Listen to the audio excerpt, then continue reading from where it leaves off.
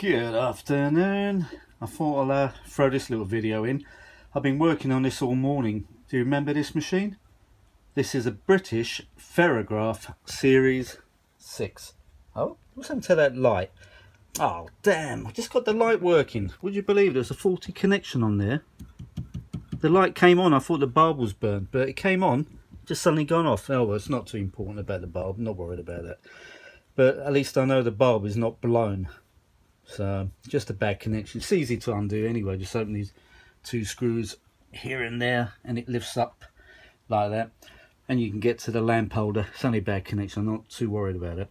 But anyway, the first day I got this, I don't know if you remember, it was a few months ago now already, and I don't know how this survived through the post, but it did.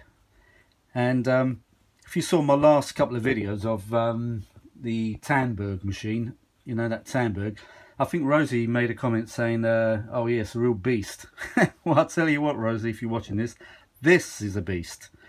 This weighs, it weighs nearly half, no, it doesn't weigh as much as me. I'm big, I'm heavy, but this thing is a beast, all right? Seriously, if you're a little bit weak, you won't be able to lift it. It must weigh, I don't know, maybe 30 kilos or something. It's damn heavy. I have to look at the specs. Look it up if you're not sure. I'm not sure. It's a Ferrograph Series 6. Just type in Ferrograph Series 6 weight.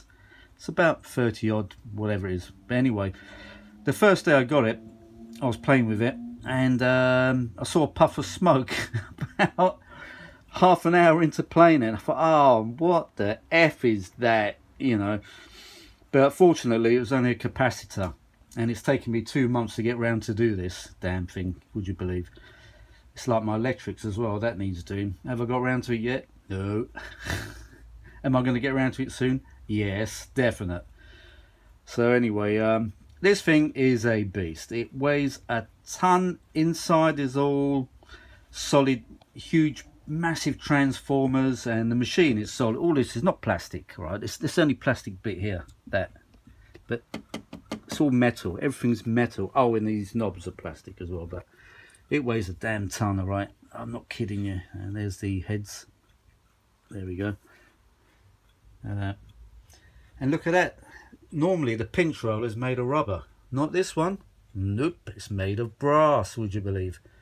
I mean, this is a quality item. I mean, the BBC used to use these years ago in the 1960s, so it's got to be quality, isn't it? Right, I'm going to play something now on it. I've got an original Beatles Revolver tape. Because before cassettes came out, obviously you had LPs, and the record companies made tapes into reel-to-reel, because there was no cassettes. They weren't invented yet. So this is an original Revolver reel-to-reel tape. So I don't know if I'm going to get a ban on this. I hope not, because some of the Beatles tracks you get a worldwide ban. That means I can't leave the video up, or I need to blank it off. But it would be a damn shame, because this machine just sounds wonderful. I mean, you can't even hear it running. Can you hear this? Nothing. It's quiet. It's super quiet. It's quality gear. So it's like the other machines I got, Tandberg, Revox, Ferrograph.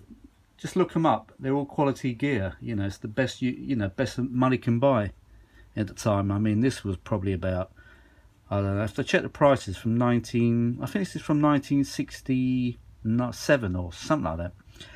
But it's probably a couple of £1,000, which equates to around about maybe £4,000 in today's money, I reckon.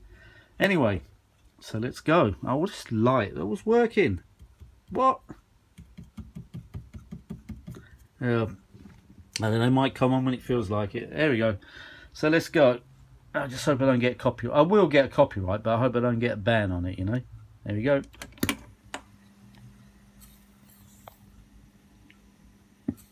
I love it. I love you, Beatles. Right, as long as I don't get a copyright ban, because last time when I was in my car, I think I played Come Together by mistake, and I got a worldwide ban, so I had to blank it off using the YouTube editing thingy bob. You know that song, Come Together. Hey, come on, flat top, he come, grooving up slowly, he got choo-choo eyeball, he got that one. hair down to his knees. Got to be good looking, you just do what he please.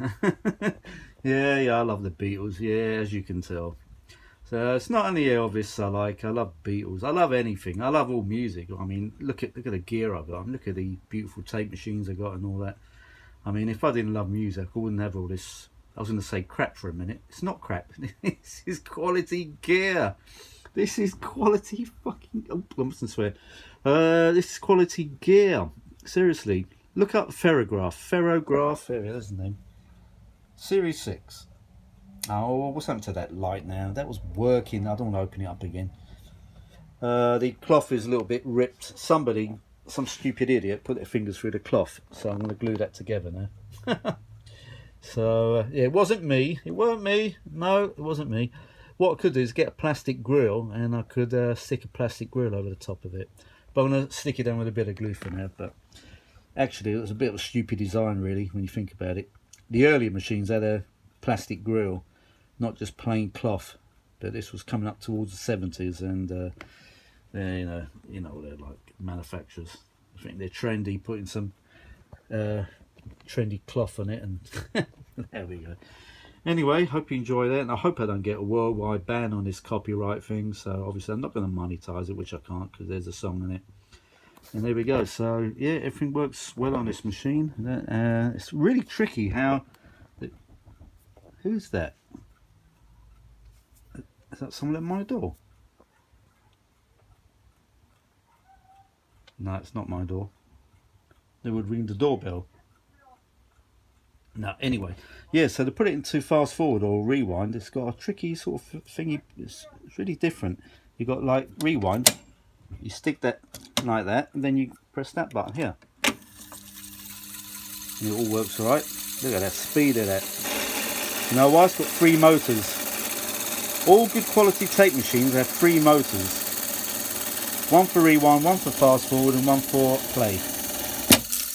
No, please don't do that. Oh God, you see that? Oh my God, if that's damaged my tape, I won't be happy. I went a bit too fast for that. I shouldn't have done it for this tape, because this tape is precious. Shit, what happened there? Oh my God. Uh-oh. Right, I better go and sort this out. Oh, that was a bit... Oh no, it hasn't. It's actually broke the tape. It's actually split the tape. Oh my God, I've got to join this together. Look what it's done. Oh shit, that's fucked up my tape. Oh, I'm not sworn now. Damn, look what it's done. Oh no. Bam. Ah, it's gone a bit too fast. Oh, I've got to put some splicing over that. Oh, I don't know, that's going to be a bummer. Now I've got to find my splicing kit. Shit. I shouldn't have used this tape. Why did I use this tape for? Precious tape like this, eh? Oh, damn. Oh, look at that. It's nearly gone through. Oh, man. That is bad news. Oh, well. That's just ruined the whole video. Damn. That's an original tape as well. I can't believe it. No, I better fix this up. Oh, no. Look at that. Nearly broke through the whole thing. Look at that. Oh, shit. I might not notice it once I put a bit of splicing tape over that. What a shame, an original Beatles tape. It's probably worth about £100 or £200. Shit. That is bad. Yeah, I might be able to salvage it actually. Trouble is I've got to use splicing tape now. Oh my God, what a nightmare. Anyway, right, so after that little disaster, I better go and I better watch these brakes because it's just a little bit too fast, this rewind and fast forward. That teaches me a lesson. What I'm going to do in future, just run the tape through and not rewind it. Damn, that is a bummer. Anyway, all right then folks, I better go and do this and try to repair this tape. Shit, not happy. Not happy. Ah, that's life, I suppose. All right then guys, talk to you later. Bye for now.